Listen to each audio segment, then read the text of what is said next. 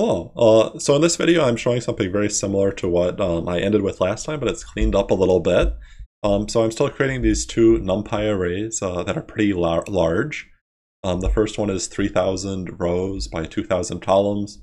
The second one is 2,000 columns by 4,000, 4,000, well, 2,000 rows by 4,000 columns.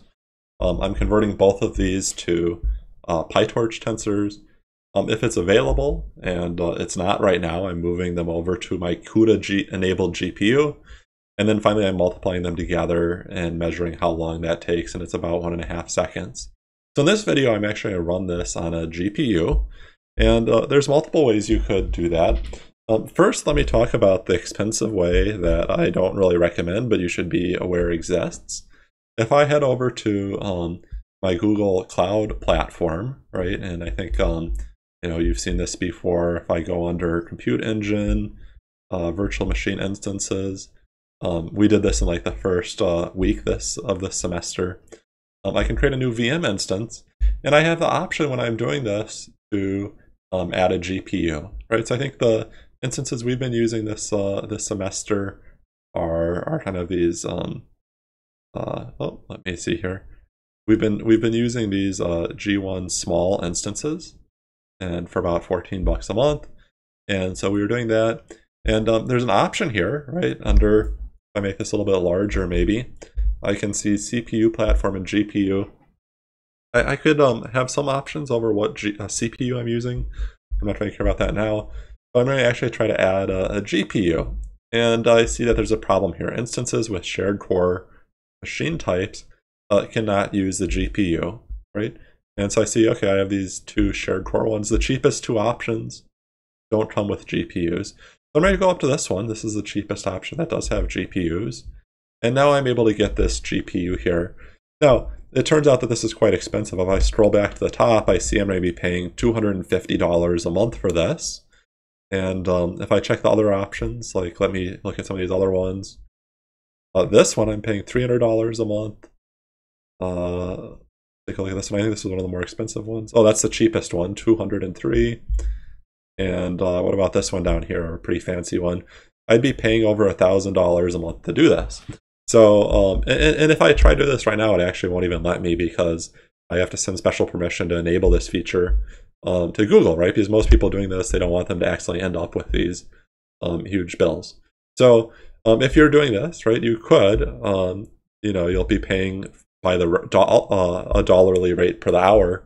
And so if you have something you need to get done and you could pay like $5 and run it for a couple hours and then really make sure you shut it down and don't leave it running the whole month. Right, so that's a reasonable thing to do in practice, right? As long as it's not running all the time, right? It's going to be still a lot more expensive than what we've been doing.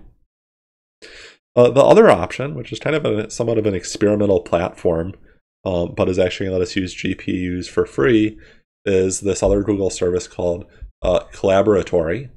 And Collaboratory is actually kind of Google's flavor of Jupyter notebooks. So if I head here, I can create a new Jupyter notebook like so. I'm going to do that, and I'm going to call this part 2 because that's what I'm doing right now. And this works pretty similar to Jupyter notebooks that you're familiar with, right? There's some weird quirks to it, right? Everything looks a little bit different. The keyboard shortcuts don't quite work, but it's basically Jupyter notebooks, and it's free, right? So that's not bad. You can also see that it's kind of storing all my files in Google Drive, right? So I could go to Locate in Drive, and I would find my Jupyter notebooks, my IPyNB files. Okay, so generally I don't really like working inside of Collaboratory, but the big advantage that we have is that they will give us free access to a GPU. And this is somewhat experimental, right? So, each time you try it, they might give you a different GPU. If their system is under load, maybe they stop giving you a GPU in the middle of what you're doing. But it's free, right? So it's kind of a nice place to experiment with this instead of paying hundreds of dollars a month. So the first thing I'm going to do is I'm going to copy my code over, right, these 4 cells, and one other thing that's kind of nice about Collaboratory is that they've already installed all this stuff that you're likely to use, like PyTorch, right? So we don't have to deal with that. Let me generate this stuff. Okay, so I have my matrices, let me run this. So let me just add some prints here. I'm going to say, the other thing you can kind of see that's kind of weird is that they do a different default in terms of tabbing. But let me do this and say, CUDA available. Otherwise, I'm just going to print not available, so I can kind of tell whether it's being used. Not available. And I'm going to run that. And it's saying CUDA not available. We're going to come back and fix that momentarily. But let me just grab this last piece here as well. And so I'm going to run this. And I see it takes pretty similar. Even though like right now I'm running on a different virtual machine for Collaboratory than the one where I kind of spun up before, right? This virtual machine I own. Collaboratory, they're just kind of giving me this virtual machine while this is running. I can see actually up here how much it's using. Okay, so how can I make CUDA available? Well, I have to change the runtime, right? So I'm going to go up to runtime and then change the runtime type. And I want Python 3, of course. But I have this option here of a hardware accelerator. And if I go to these options, it'll talk about that. They have these 4 different kinds of GPUs that are available, and you know, there's no guarantee about what you get. If you pay them $10 a month, they'll try to give you faster ones, but still there's really no strong guarantees. Anyway, I'm going to do GPU and kind of take what I can get. You know, free is good, right? And you can see my notebook had to restart here. So let me delete this. Let me just kind of run it from the beginning. And I have to do those imports again. And I'm going to create my matrices.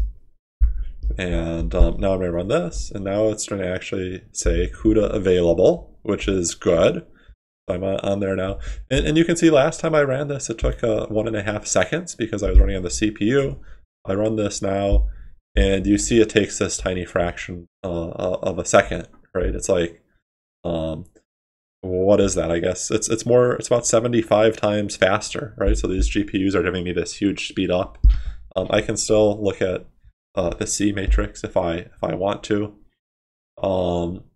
And so that's all good. If I wanted to, I could move C back to the CPU, right? That would be a fine thing to do. Well, let me just, like right now, if I look at c.device, right, it's on CUDA, right? If I wanted to, I could say C equals c.to CPU, and then look at c.device, and I'll see it's moved back.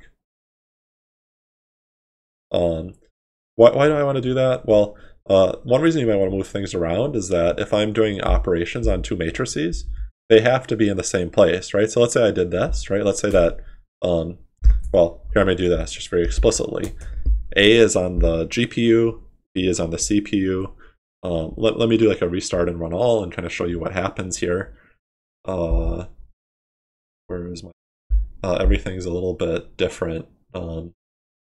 A little bit different and Collaboratory than what we're used to, but it's not too strange. Okay, so let me run this, and I'm going to get an error this time, right? Because A and B are not in the same place, so I can't do that operation. You know, expected object of device type CUDA, but .1 of CPU. They're talking about the B matrix there. B matrix should be in the same place as A, right? So you're going to generally want to do these things. Maybe you move it to the GPU, maybe later you move it back. Just make sure you're kind of matching them up for the operations that you're doing.